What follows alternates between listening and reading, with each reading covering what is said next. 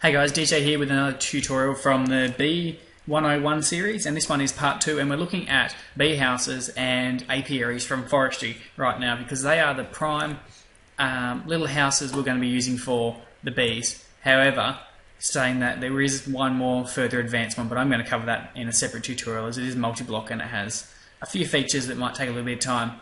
So to start with, you've got the bee house, and that is a very simple block to make. You can make it with pretty much logs and a few planks and a bit of this and that. And the apiaries are a lot harder to make, require a carpenter and plenty of seed oil and a bit of other things as well. So they might be a thing you could create a little bit later in the future if you don't have the resources to do it yet.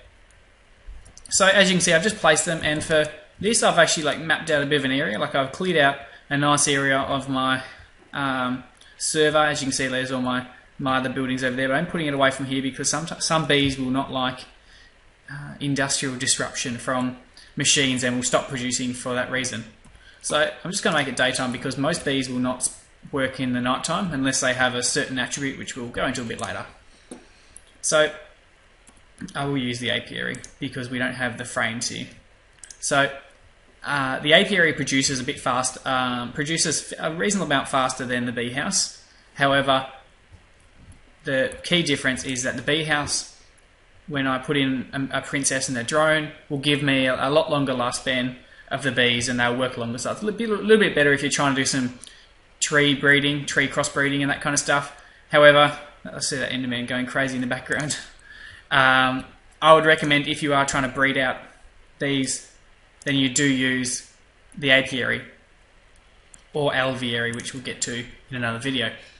So first up, we've done our collecting of the normal hive bees. So I've got plenty of meadow princesses here and forest drones. So I'm just going to quickly show you what they do. So this spot here is for the princess. I was just checking to see if we can go in there, but it cannot. So the princess goes in the top. You can put any princess in there you like. And as you can see here, it says pristine stock, which means that the princess will not die off after mutations. If it is I don't think I can actually get the other one without actually scooping, so I can actually do that quickly. If it is there was plenty of beehives around here somewhere. We'll see if we can find ourselves, I think, ignoble, I think it is. Oh, didn't do that very smartly, did I? So if I just turn it to, now playing adventure, now I'm playing, done it wrong. But anyway, ignoble means, I've just destroyed 2 perfectly good beehives. Ignoble means that the princess will die off over time. And eventually, every time it mutates or transfers into another princess, you'll end up with a slight chance, I think it's maybe 7% or 10%, but it does increase over time, of the princess disappearing. So for me, I've only got pristines because that's all you can get in the creative mode. So all I'm going to do is the princess in the top and the forest drone or any drone you want to put in below, and you'll see that it produces. It'll take a little bit of time, and they will have a little bit of fun time. They'll woohoo if you play The Sims, and you'll get a queen. So they merge into one. The queen's going to spend a bit of time producing. You can actually see it's working because of the little spatter pattern things, whatever you call them, like little bees flying out into the world, finding some honey or pollen to make honey, maybe. This queen is going to go until it dies, and what we'll find here is we will find some.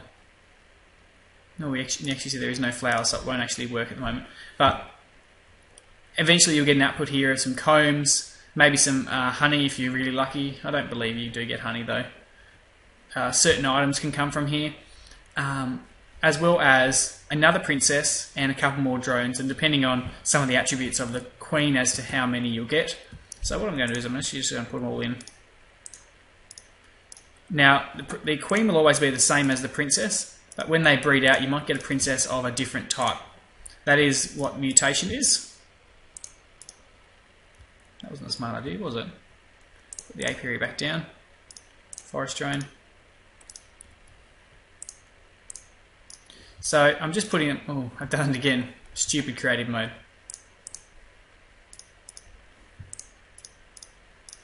Don't know what I'm pressing. Must be pressing something on the keyboard that's going crazy. So if you go back here to the no flowers. It's saying that there's not enough flowers around it of the particular type that it wants. So what I'm actually going to do is I know which flower it wants. I believe it is a combination of the red and yellow. You can probably put one. You can probably put just one. I'm just going to put a couple in there, and we'll see how it goes. Now it's happy. Now the temperature is normal. Now I wonder how I get rid of that eye. No.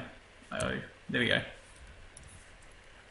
The temperature is normal at 70%, and the humidity is at 80%, which is why I chose a normal, like a plain forest biome, because the temperature and humidity is somewhere in the middle, so it shouldn't make too many problems. And as you can see here, I've just got a glow flower, which was produced by one of these bees. These bees naturally will spawn flowers around them as they mutate and breed and produce babies and that kind of stuff. So these bee houses, we've got little frames on them like that. And these, you can already see the apiaries have already burnt down it faster.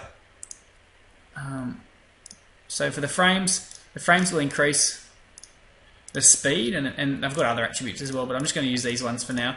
They will increase the speed of the queen's demise.